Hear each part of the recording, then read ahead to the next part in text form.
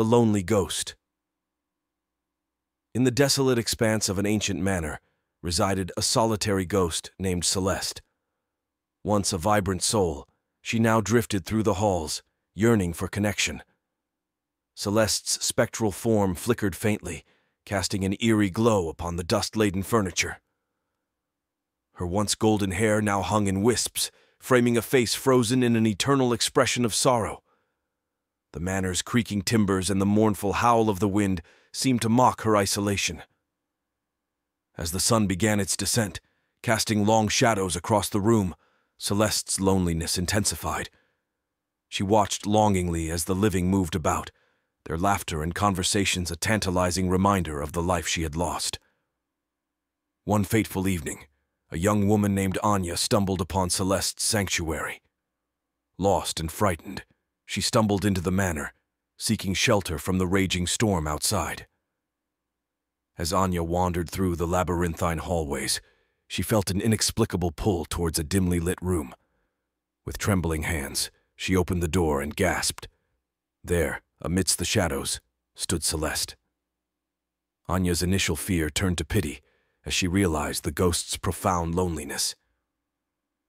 Over the following nights, Anya returned to the manor, drawn by an irresistible urge to comfort Celeste. She brought with her stories of the living world, sharing tales of laughter, love, and friendship. As Celeste listened, a flicker of hope began to reignite within her spectral form. However, their connection came at a price. The more time Anya spent with Celeste, the more her own vitality began to wane. The ghost's loneliness clung to her like a parasitic shadow, draining her energy.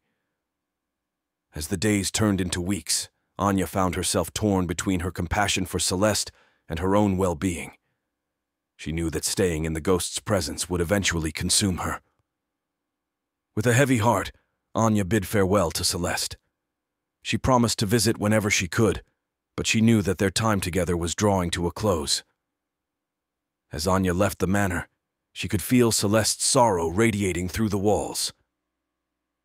Years later, Anya returned to the desolate manor. The storms had subsided, but the ghost of Celeste still lingered.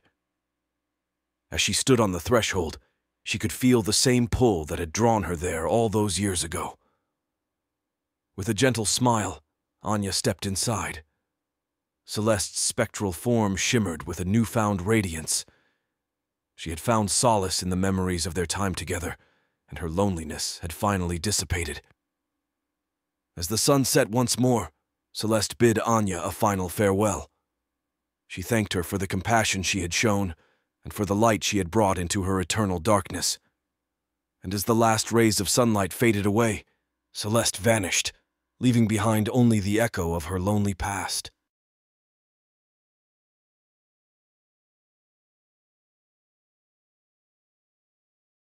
Thank you for diving into the spine-chilling mysteries with Chills Unveiled. If you've enjoyed the eerie tales and creepy narratives that send shivers down your spine, make sure to subscribe to our channel for more hair-raising content. Hit that notification bell so you never miss an unveiling of the unknown. Join the community of thrill seekers and let the darkness unfold. Subscribe now and let the nightmares continue.